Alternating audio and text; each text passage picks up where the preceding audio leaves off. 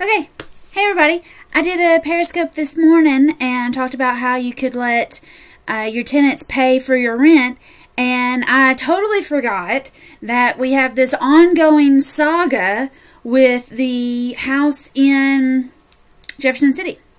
So if you remember, in October we had 3 applications come in. One guy didn't have any money, one guy wasn't ever going to get the mortgage, and the other guy had some money and he could get a mortgage within like a year or 2. So we took him. We all agreed he was perfect. And then I told you last week, or earlier in December, that he didn't pay. So I sent an eviction notice. Well, guess what was in my bank account this morning after everything rolled in yesterday? His money. He paid. He's caught up.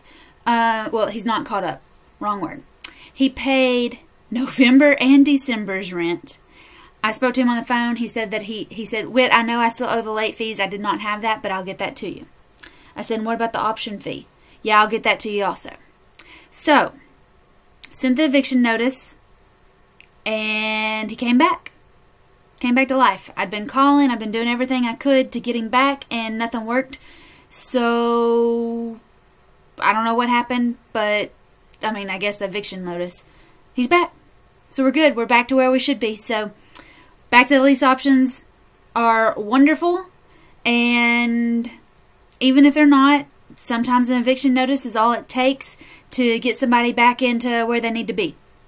So I think I sent that eviction right before Christmas. And he is still late on the notice, but he did pay up, and as long as he's going to pay up, then I'll be okay with him.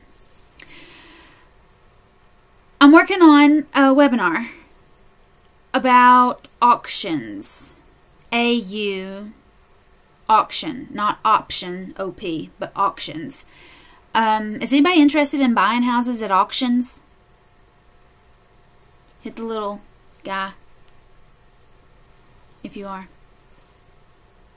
Hey, Tessa. Okay, so I'm trying to set up a webinar for Friday morning on how to buy at auctions. And there's a couple different auctions that you can do, and I may do another Periscope in the morning talking about different auctions and to see if I can get some interest in it, because I don't want to go through it and set it all up if nobody really wants to buy anything at auction. I think it's great. I think it's a great way to sell, but I want to make sure that people want to know about it before I go through everything to get it done. So I am working on that, and I will send out a tweet or a Instagram or whatever if and when we decide to do it. But I'm thinking about doing Friday morning at 8, how to buy real estate at auction. So let me know what you think. Send me an email, info@whitneynicely.com. You can find out how to sell at auction. I do online real estate auctions in Tennessee and in Georgia, and the way I do it is we have a marketing fee, and you pay us to auction your property, which is different than the way other people do it. They usually take the marketing fee out of their commissions, but I have found that the sellers are more motivated. They will keep the house clean. They will be glad to show it if they paid for me to do my job. So we put the properties out on Acre.Bid, ACRE.BID, like bid it up.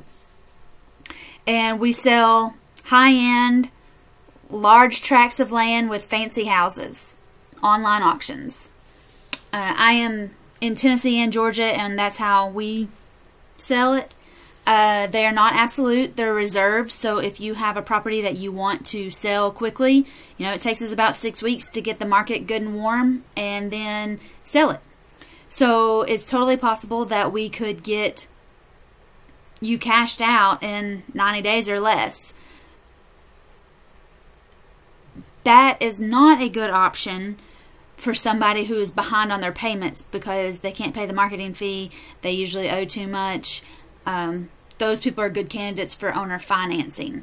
But if you've got, $1 million lake house that's been listed with 3 or 4 different agents, instead of listing it with the 4th or 5th agent, you could auction it. Auctions are known to bring the market value of a property on a particular day and time. And people get excited about auctions. They bid, they battle back and forth. It would bring as much attention to your property as possible. That's, I guess, an overview of how to sell at auction. Did that make sense to you? Is that okay?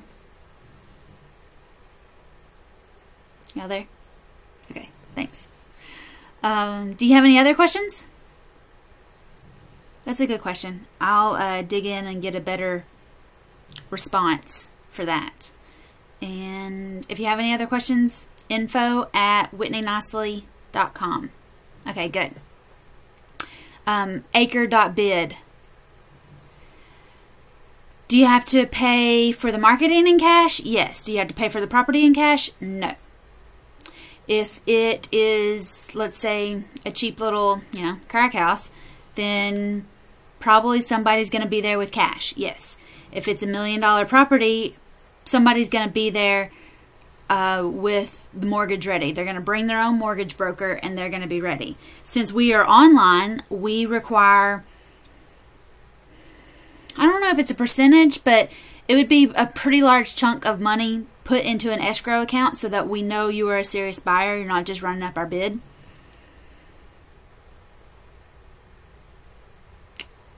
If you have $500,000 in cash and the property sells for $500,000, then yes, you are more than welcome to pay in cash. If you want it for $500,000 and you need to finance most of it, that's between you and your broker, your mortgage broker. We also work with agents. So if you are an agent, either anywhere in the country, because we are all across the country, then you can pay a fee to put it in our listing.